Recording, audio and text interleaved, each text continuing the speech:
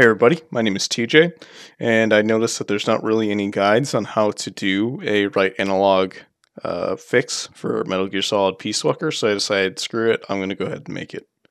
I am using my right analog stick here to control my camera. You usually can't do this without cheats.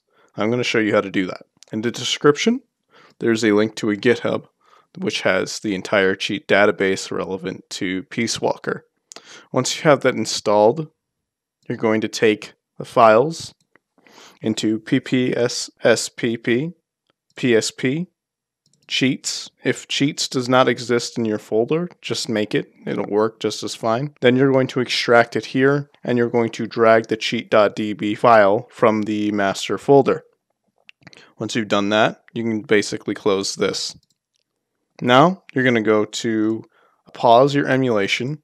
Alternatively, if you're on the main menu, you can just right-click the game icon, and then you're going to go to cheats. Then you can hit import from cheat.db. This will load all of the configs.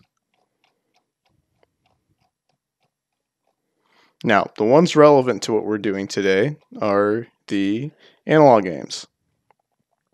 Under normal circumstances, they're going to be here, and you're just going to click this. Better speed control is good if you can't handle it. I use it, it's pretty nice, but for me I did a custom config and I put it all the way at the bottom here. So once you've done that, you're not done. You still can't use the R3.